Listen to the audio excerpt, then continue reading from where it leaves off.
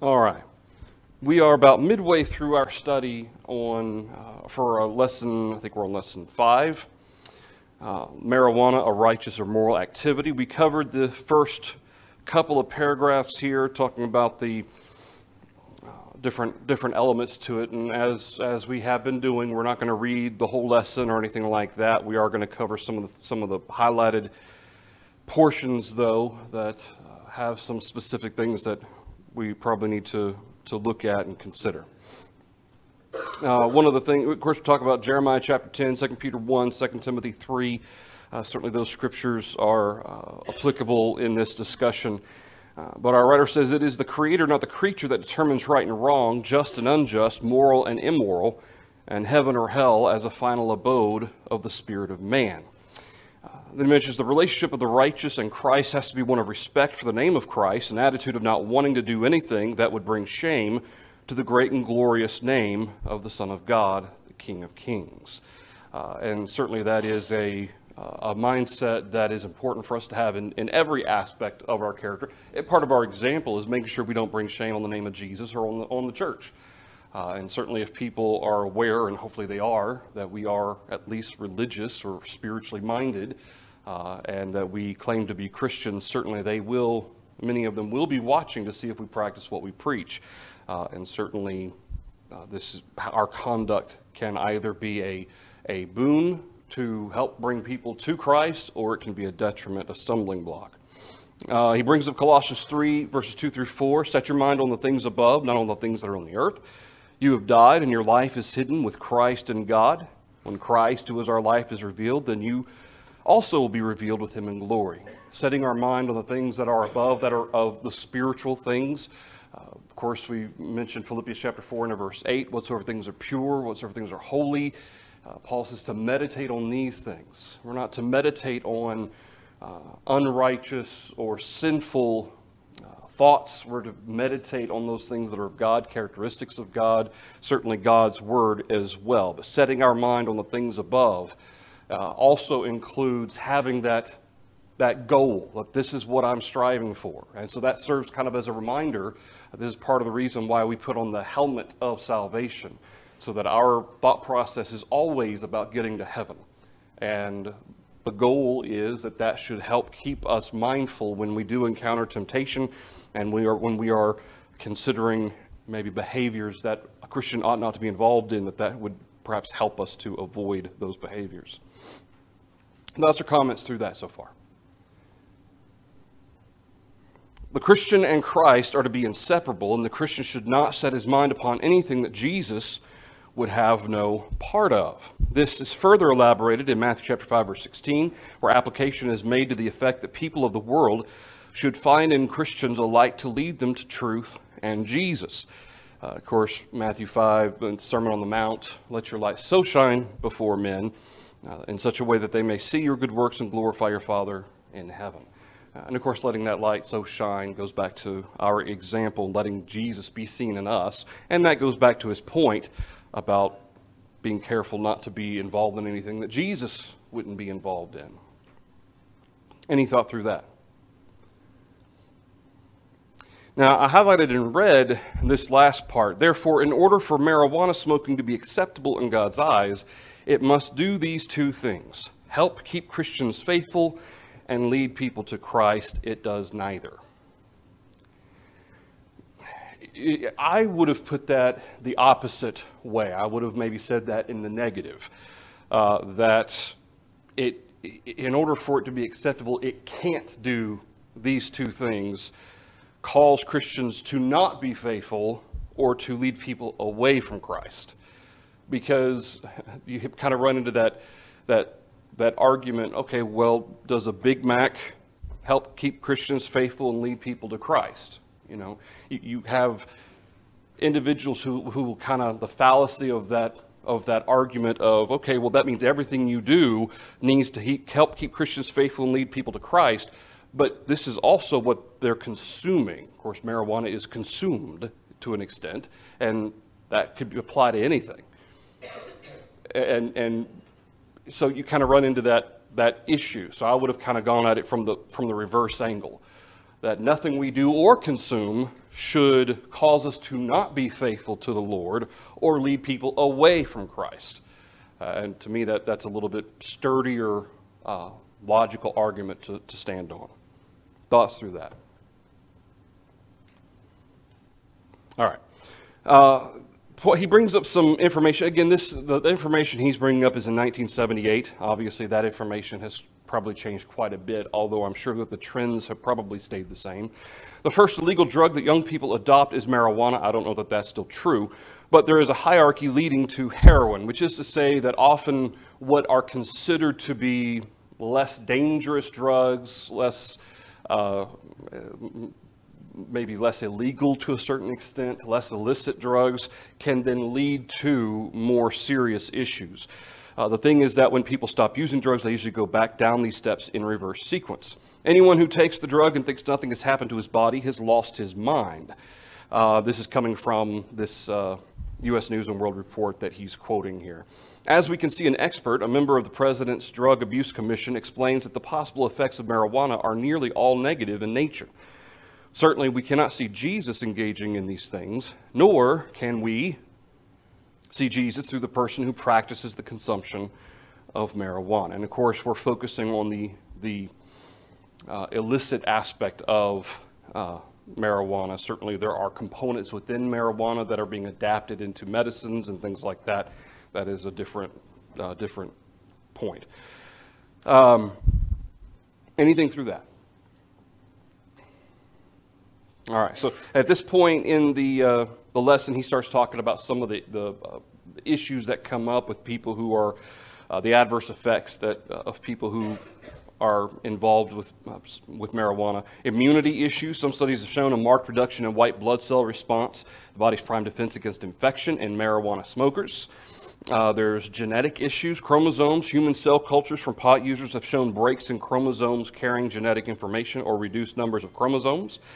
Many doctors believe, however, that some people can easily become psychologically dependent on the two drugs, marijuana and cocaine, and the effects that they produce. And of course, we know that that is absolutely true, that there is certainly a physiological dependence.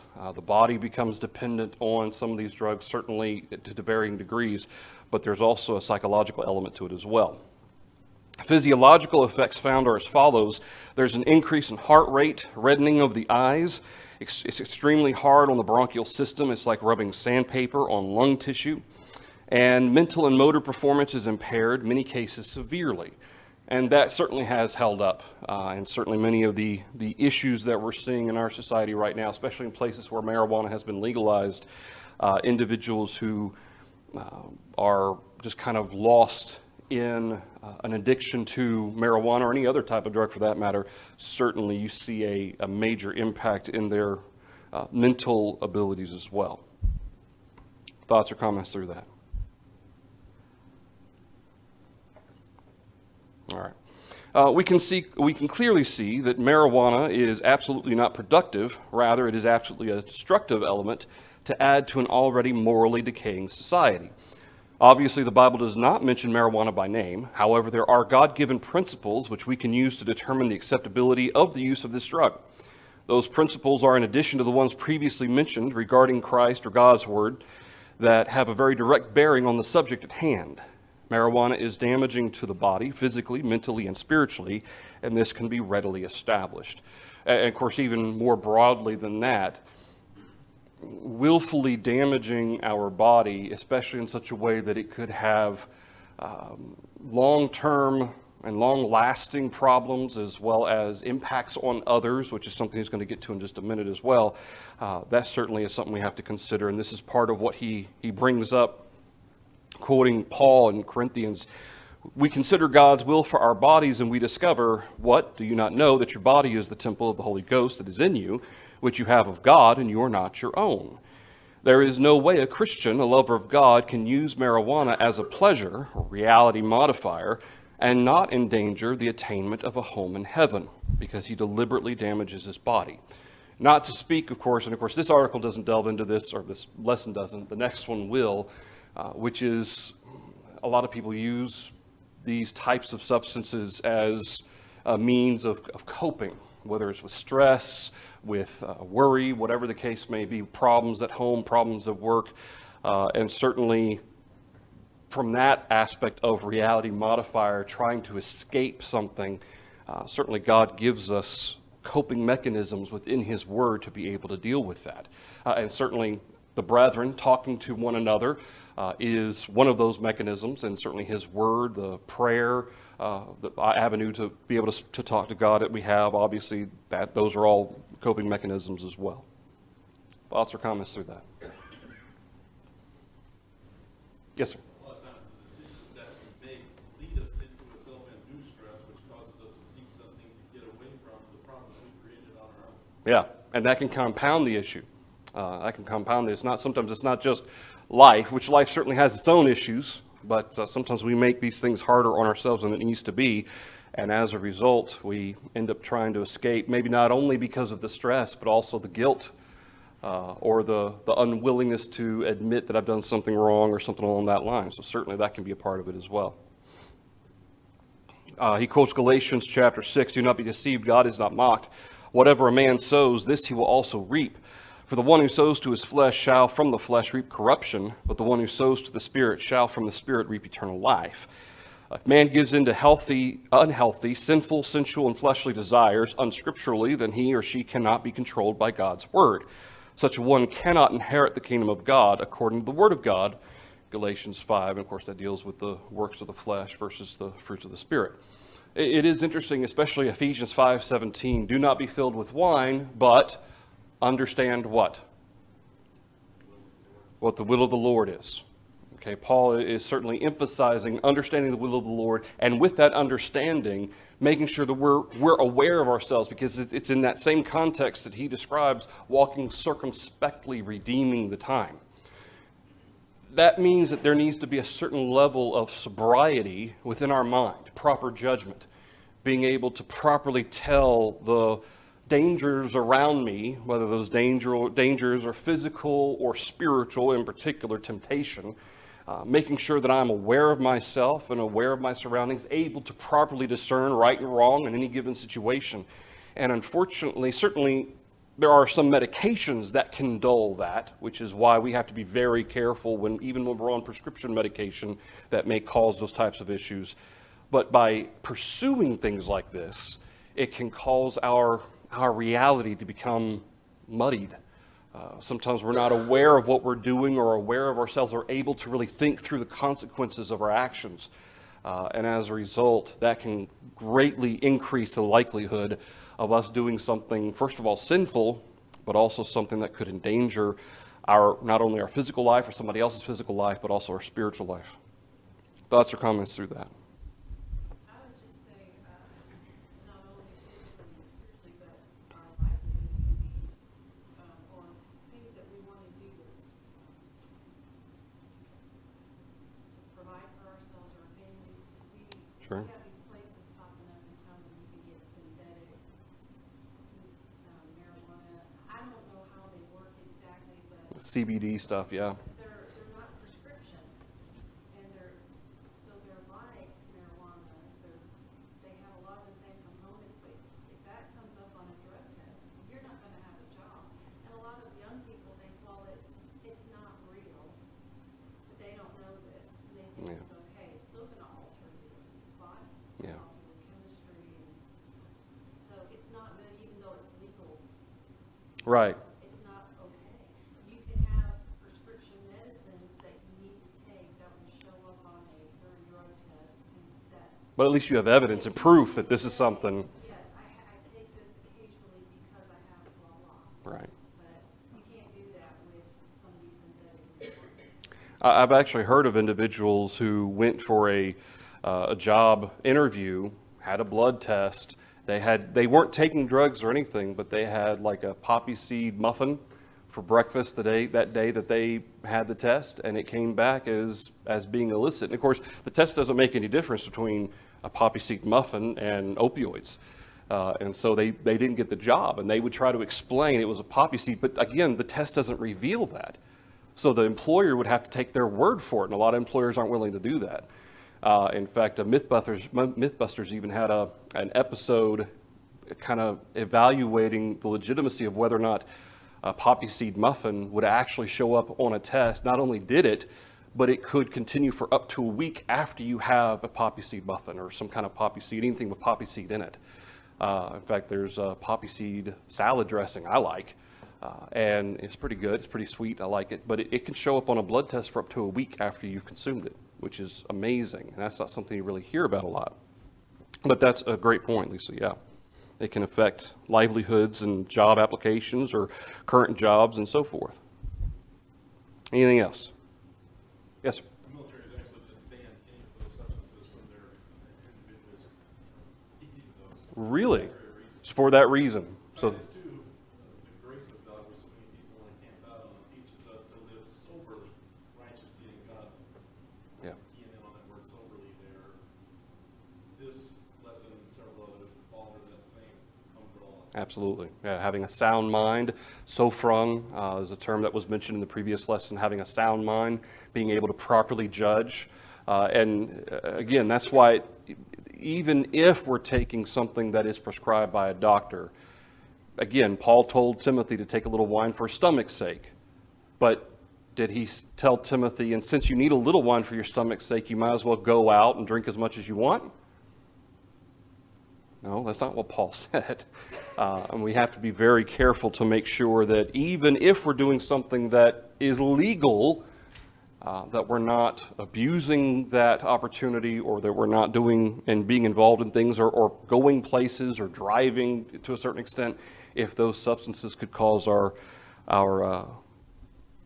judgment to be impaired.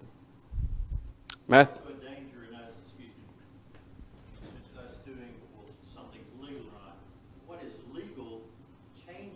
It does, yeah. Years, or go to a different country, or yeah. So the Word of God is a standard. The legal standard fluctuates. That's right. Yeah, that's a great point. Matthew chapter 7 and verse 16, he quotes Jesus, "Grapes are not gathered from thorn bushes, nor figs from thistles are they. Even so, every good tree bears good fruit, but the rotten tree bears bad fruit. Good tree cannot produce bad fruit, nor can a rotten tree produce good fruit. Every tree that does not bear good fruit is cut down and thrown into the fire." What kind of fruit is the consumption of marijuana?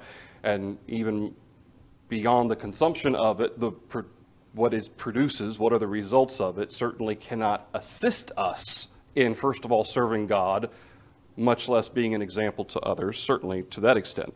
Can the child of God, the Christian, do anything except totally abstain and please his Creator?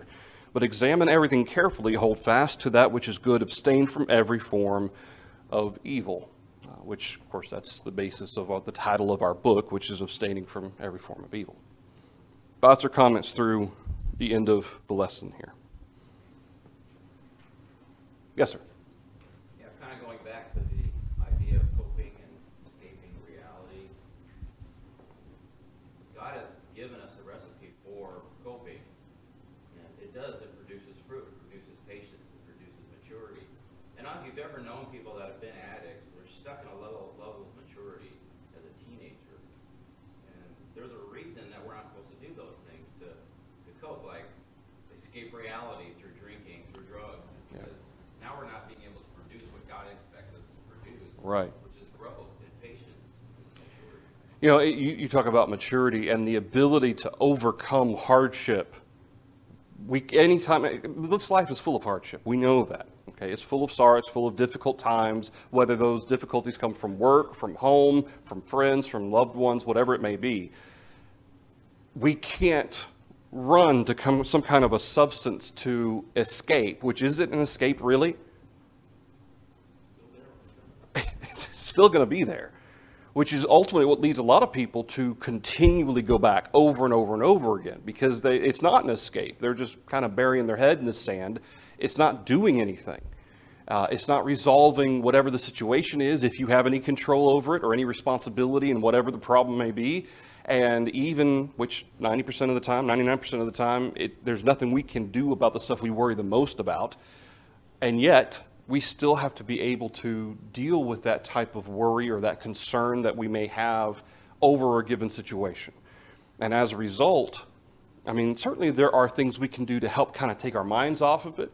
Okay, some people exercise. I know one person when they get stressed out, they just run. They go jog. They run and run and run.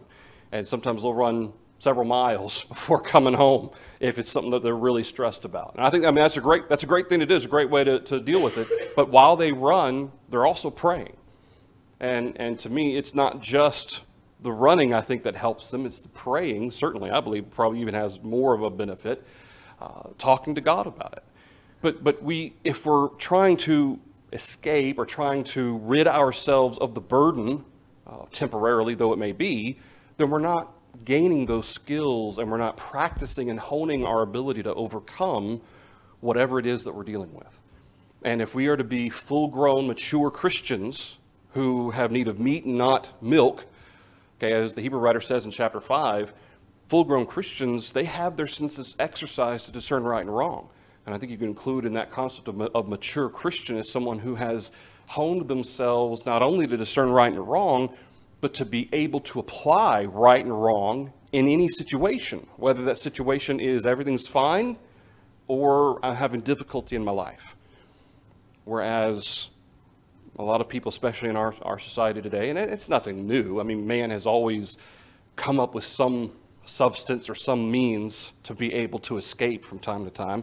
But that doesn't mean that the people of God need to be involved in that. And certainly that goes back, as Dale mentioned, goes back to maturity and making sure that we are growing, yes, as human beings, as individuals, mentally and emotionally, but especially spiritually.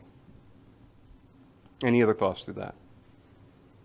Joe? Probably the role of parents then would be to train the young children in the skills of having proper coping mechanisms. That's a great point. That's a great point. And certainly, I think, for many of us, I'm sure, are familiar with any of these lessons. Okay, I think most of us will probably have heard at some point most of the stuff that's being brought up in these lessons. But to stress it, not only as a reminder for us, I mean, one of the things that Peter brought up over and over again in 2 Peter is, I write these things to remind you.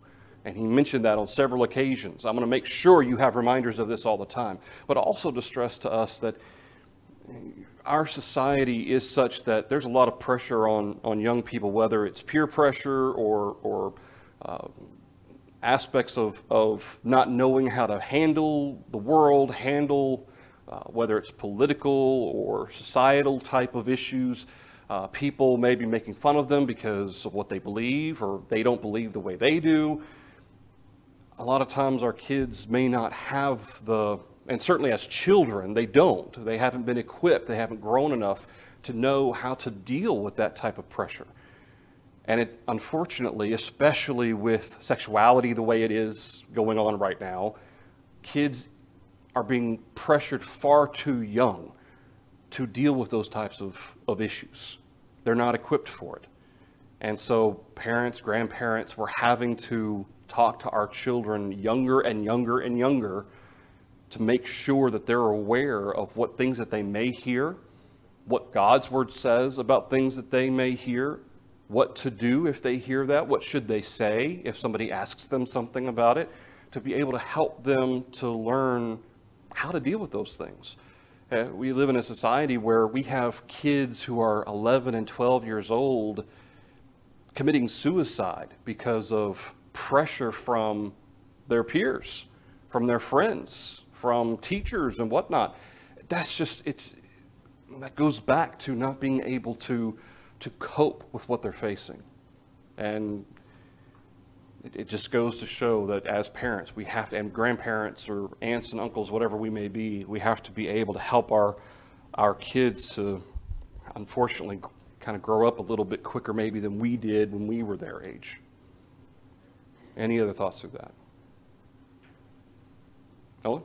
I like the title of this lesson in particular. It's the fundamental thing behind any sin is selfishness, our desires. And this is just asking the question, am I going to think about marijuana just for me, what I want or I think I need, or is it a righteous thing? Is it a moral thing? Just looking outside of ourselves for some truths from the Word of God, some principles that help us. Yeah.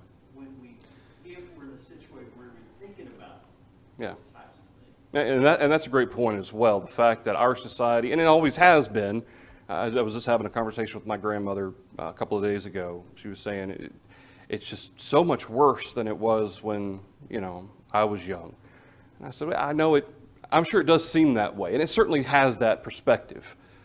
But man has always been like this. Society has always been like this. Man has always been selfish. In fact, there was a point, at least in percentages, that it was even worse than it is now. When was that? Yeah, before the flood. I mean, there were only 8 people out of, we don't know how many, millions of people at least, that were what God considered to be righteous. I don't know what the percentage of that would be, but it's not good. And so man has always been selfish. He's always thought about himself first. And that's one of the calls of the gospel, is to think about God first of all. And also, the second is like unto we to love God, but what's the second greatest of the law? To love our neighbor as ourselves. Okay? To consider ourselves servants to God and servants to others. And in our society, people don't want to consider themselves servants. That's a terrible, terrible thing to even suggest that they are. And yet, that's what God calls on us to be. Anything else through that? All right. Let's cover our questions real quickly. So I wrote some of these in. I'm going to try to cover them up. 16,000 Americans are current users. Who said it? Dr. DuPont.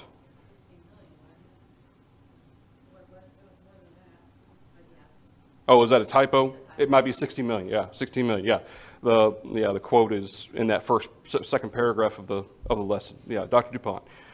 It is not in man who walks to direct his steps. Jeremiah. I mean, obviously, any scripture is going to be God, but I think we're talking about the person who wrote it. Jeremiah. Set your mind on the things above, not on things that are on the earth. Paul. In Philippians, the first illegal drug that young people adopt is marijuana. Then there is a hierarchy leading to heroin. Dr. DuPont. Some of the effects of marijuana on the body are increase in heart rate, reddening of the eyes, extremely heart and bronchial system.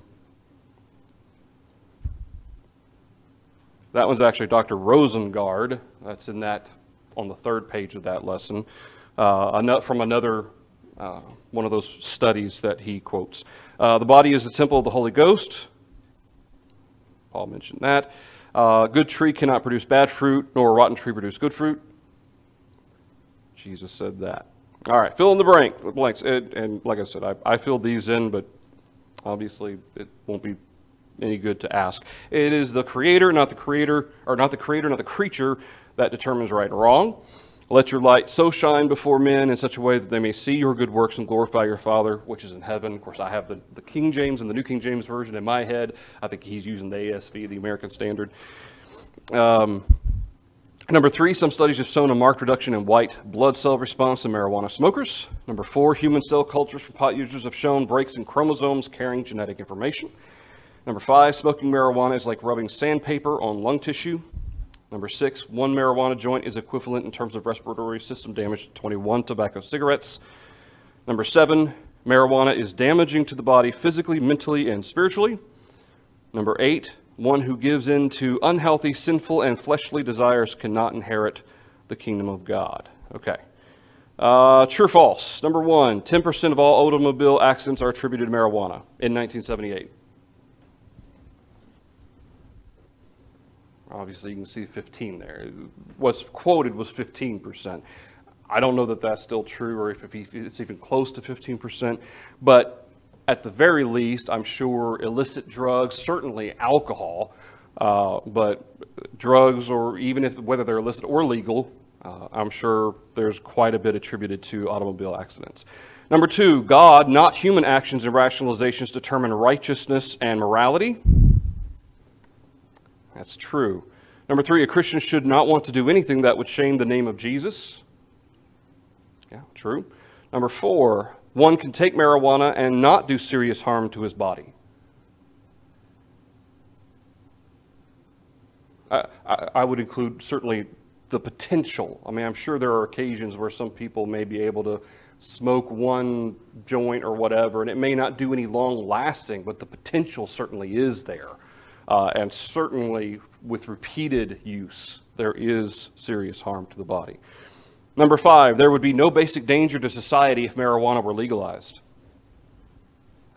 That's false, especially given the automobile accidents and the change of the mind that takes place. Number 6, we can experiment with marijuana and not be endangered by it. False. Number 7, marijuana is wrong because of the evil fruits it produces.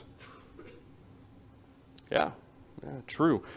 Certainly, I mean, there's a whole lot more to that as well, but certainly what comes from marijuana in terms of the purpose for using it and then behaviors and so forth that can come from it certainly is evil. Number 8, the Christian should totally abstain from marijuana.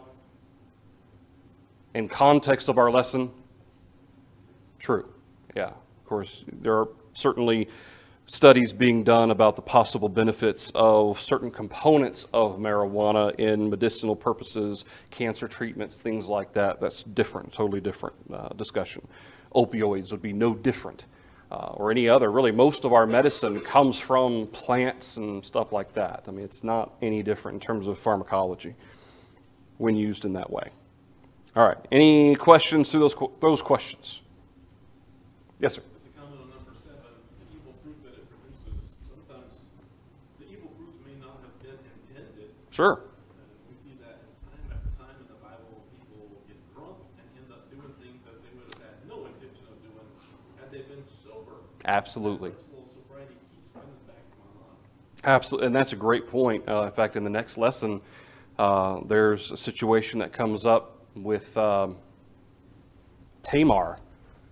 Tamar and, what was the name of the, Tamar and, I can't remember his name. Anyway, it's in the next lesson where Tamar's raped, and part of that account deals with, has to deal with sobriety or lack of thereof.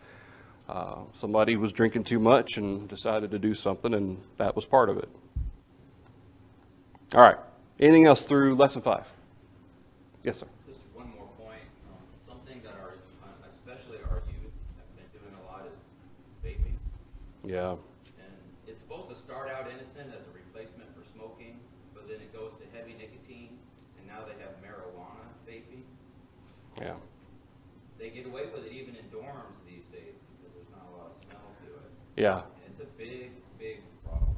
Well, and what's, initially when vaping became a thing, of course, there were different flavors and things like that. I think a lot of those have been outlawed now or banned. But there, certainly there wasn't a lot of information on the effects of the body that vaping had when it first started. And the same was true with just about everything, cigarettes and things like that. But more and more information is coming out about vaping and how much damage it can do, that it's really not any better than smoking a cigarette or anything else. It seems more innocent, it seems less damaging, and yet it's not. And again, to me, it goes back to the purpose for which one is doing it to start with. In a lot of ways, some of these things start out maybe as a fad. Cigarettes, it was kind of the thing to do back in the 40s and the 50s and into the 60s. This is what you did. In fact, I remember stories from people who were members of the church in the 60s, and members of the church would smoke, and there wasn't any information to suggest it was wrong or anything or bad for you. It was just a thing you did. And yet, of course, we know that it's not. But part of the appeal, I think, of things like vaping is that, I know it sounds cliche and almost i.e. cringeworthy to say, it makes you look cool, but in a lot of ways, it kind of, I think, appeals to people because it kind of helps you to fit in. Even with people who may be smoking, well, you're vaping. I mean, that's kind of the same. And so you're just kind of like one of the guys or one of your friends. It's the same difference. And certainly to me, if you're doing something just even to fit in, something that is sinful or even could lead to something sinful, then I have to examine what my motivations are. Why am I doing this to start with? I'm doing it to please men. I'm not doing it to please God. And I'm not doing it to serve others. I'm doing it to please them or to appease them. And that certainly should never be a reason for why we do anything. Anything else through that? Some people say it's Yeah, less offensive, yeah. And, start smoke in their face. Yeah. All this. It's like, a lot of things you can argue. Oh, yeah. That's another rationalization, though. Okay, but you're still doing harm to yourself. So, yeah, anyway. All right, anything else? All right, going into lesson 6, the problem of drink. In Galatians chapter 5, verse 21, Paul lists drunkenness as one of the works of the flesh. Here it is clearly indicated that the impenitent drunkard shall not inherit the kingdom of God. Same apostle, Paul, also declares that a local congregation is not to extend to or maintain its fellowship with the drunkard. In 1 Corinthians chapter 5, now I have written unto you not to keep company if any man is called a railer, a drunkard, or an extortioner, with such a one not to eat. Therefore, if in facing the problem of the drinking of alcoholic beverages, the extent of it were drunkenness, then the solution would be plainly set before us. There is more to the matter, however, than just drunkenness. Obviously, drunkenness is one thing, and that's what he starts off with from the very get-go. Christians agree that drunkenness is sinful. Not very many, none that I know of anyway, no Christians or even necessarily people who claim to be Christians, none that I've encountered, have ever said that getting drunk was okay. However, there are people who argue, even within the church, that as long as you don't get drunk, then it's not a problem. Within our lesson, there's a lot of statistics that's brought up here, and so I didn't highlight a whole bunch of that. Again, that's why we have our books to read these things at home. But he brings up under this category of drinking is a very real problem. Those involved in between 1/4 and 3/4 of the divorces obtained in this country have listed drinking as either the primary cause or a contributing factor. I thought that was interesting. I mean, in addition to the other statistics about accidents and things like that, I hadn't even thought about impact it has on relationships, marriages with spouse, and so forth. I hadn't even thought about that until he brought that up. I don't know what it would be now. Again, I don't know when this was specifically written, or when that information was written. When we view television, we receive the distorted impression that drinking is always pleasant, beneficial, and good. And when I read that paragraph, there's one particular sitcom that came to my mind. It was very popular in the 90s. Does anybody remember? Cheers. And there's a related one. Well, I was thinking of Frasier. Frasier. Yeah, Friends certainly would be one as well. But especially in Frasier, of course, Frasier had his start on Cheers, but Frasier was always seen as this kind of sophisticated fella. He always liked to drink sherry. He always had it in a decanter. And in every episode, at some point, he and his brother start talking about different wines and different, alcohols and things like that. And it was kind of viewed as it's a sophisticated type of thing, especially having knowledge of it. And in fact, at one point, I think Frasier and Niles were both vying for head of the wine club or something, and they had to be able to be blindfolded and be able to tell exactly which wine they were drinking. It's kind of portrayed as that type of a fun, good, social type of element to it. And when he mentioned that in this paragraph, that was the first thing that came to mind, is how it's portrayed in shows like Cheers and Frasier and certainly a lot of other sitcoms as well. Thoughts through that? All right, he goes on to talk about this nature of the problem. He says there's two facts that stand out. One, of those who drink, 4 out of 5 men and 2 out of 3 women began to do so before they entered college. This indicates that drinking originates in high school age groups, or at least the vast majority of it would seem to be, at least according to that statistic. Number 2, the incidence of drinking among these students increased with each year that they spent in college. Thus, the habit of drinking is one that begins with young people. Now, I can think of a couple, but what do you think would be an explanation for why that might be for number 2? Why drinking among students increased with each year that a student was in college? Yeah. I mean, you think about, first of all, okay, I could see maybe for some of them stress of, keeping their academics up or whatever it may be, stress of whatever activities they're involved in. I could see that maybe being part of it. But generally college life, especially in our society today, is viewed as what? Party time. Yeah. Sororities, fraternities. I mean, of course, there's this whole issue in our society with hazing and things like that. But you've got, this is kind of what college kids are supposed to be doing. They're supposed to be out partying and drinking and things like that. That's kind of how it's portrayed. And it certainly would seem as though, whether you want to call it peer pressure or desire to fit in, whatever you want to call it, that might be maybe a large part of why that statistic, that point number 2, is what it is. Because this is kind of expected of you to just, you know, hang out with your friends and go drinking and do whatever.